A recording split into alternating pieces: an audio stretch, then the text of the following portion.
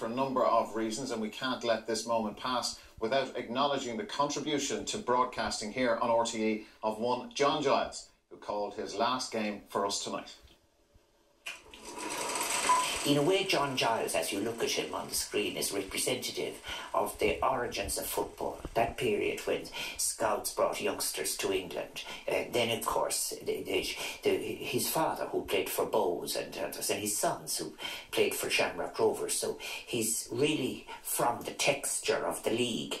He has represented the best of the game in its roots, in its performance, in its service to the game at home and abroad and throughout the country.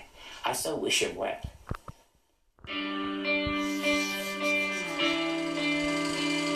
Their league, as you saw, wasn't a very expressive league at all. Yeah, well, we were there, and I must say the manager at the time of the Irish team dropped me for all the games on the South American tour. I never dropped him. I never had him in the first place. If the central defence are doing the job properly, you don't need an extra man to help them. I think he should have more sense and just keep his twitters to himself. Johnny Giles, on to Dunphy again. The glib phrases that seem to work best on this medium of television won't really do to introduce my next guest, Mr. John Giles. Johnny Giles, thanks for coming in. Gentlemen, stand up for me. I'm standing up for me, is that? Yeah. Very worthy. If everybody's a caca, it wouldn't matter if he was playing with a turnip bill. You just hold there. You can see. You see Eamon leaning onto him without giving a penalty kick or a free kick away. You run on, and it shows good balance, good strength to get that little touch. And then we've got touches like that all the time for about 4 or 5 times in the second half. You know what he used to say? Would he kill his granny? It's true. Would he kill his granny? And Bobby Collins would kill his granny and his grandfather. Okay, so what we're seeing to win a match.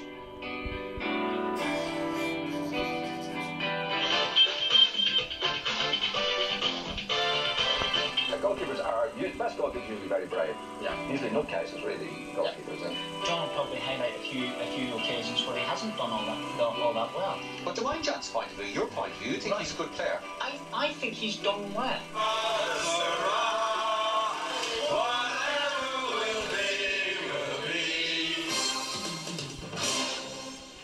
Welcome back. We go now to our panel for discussion, and John Giles, let's start with you. I'm told that you were known as Gentleman John because of your courteous way of playing. 63 did have its high point. It was the year that you got married. Oh, I thought you were going to say it was the year we won the cup.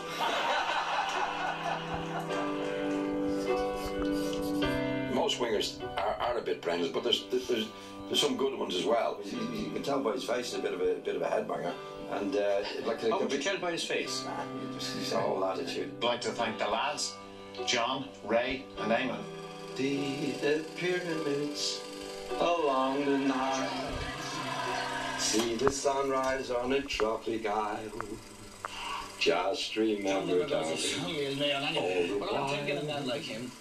you belong to me.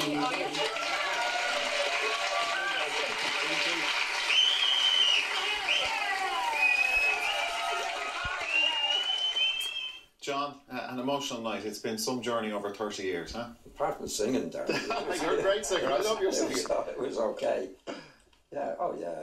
It's you know, they say when you're enjoying yourself, the time flies, Darragh. And the time has definitely flown. It was great. 30 years. It's taken RTE 30 years to find me out, and that's I wouldn't be too unhappy about that. And Eamon is to blame. Eamon was responsible for me coming on the programme in the first place, along with ex-head of sports, Tim O'Connor, the late Tim O'Connor. And then Liam came in later on. Bill, of course, was there recently, and yourself, Darragh, coming in. No, I've really enjoyed it. It's been great. Time has flown, but it's been very, very enjoyable. Eamon, your idea? My idea is this: there'll be no past tense here, because John's career is brilliant, and his greatness is due to his courage and his foresight and his wisdom. Jim referred to it there at the end of the game. He had the wisdom to leave Manchester United when they were the top club in England, to go to Leeds United in the second division of the Championship, to believe in Don Revie, who was building a great team, which John partly led and largely led. Intellectually, he knew that was the time. And he went on to manage West Brom. Don Revie wanted him to succeed him at Leeds as the manager. Bill Nicholson wanted him to succeed him at Tottenham as the coach. He went on to manage West Brom, won promotion, fifth in what is now the Premier League, the hottest young manager in England. He walked away from the game because he didn't like the way it was run. Responsibility without power. Managed the Irish team, changed the culture over 7 years, gave Liam, Mark Lawrence and all these great players their debut, changed it forever. Came home to try and create a great club of Shamrock Rovers. Brave, courageous, foresight. It's always been his hallmark. And in the 30 years he sat in that chair, if any of these kids out there wonder, who's that guy is the greatest football man we've ever had and there's nearly ever been in these islands. And it's going to go on. For the Herald and for News Talk, I'd be tuning in. I'd be buying the Herald. He's a great, great friend of all of us. A joy to work with. And a great, great figure in the history of Irish sport. Soccer's man. Beautifully put, beautifully put. Liam, you've known John such a long time. You're playing days and further back. I met John when I was 17. I was playing as a kid for Arsenal against Leeds, and that's when I first met him. He had a word with me after the game. He knew where I was from. He was the Irish manager then. I played for him. I played with him. Great player to play with, and a great manager to play for. His opinions as a pundit have never been compromised by reputation of managers, by reputation of players. He's always called it as he sees it, with honesty and with integrity and with no fear. And I've learned an enormous lot from him about football and about life, and I will carry on learning because we were out on Friday night and we shall be out again. Thanks, John. Thank you, Liam. Thank you, Eamon. John, we miss you. Oh, thank you, Larry. We miss you. I'll have to say, well, I miss you as well, you know. No, you don't have to do that. No, it's been great. It's been great working with the lads. Yeah, it's been an honour to know you and to work with you. And thank you for everything.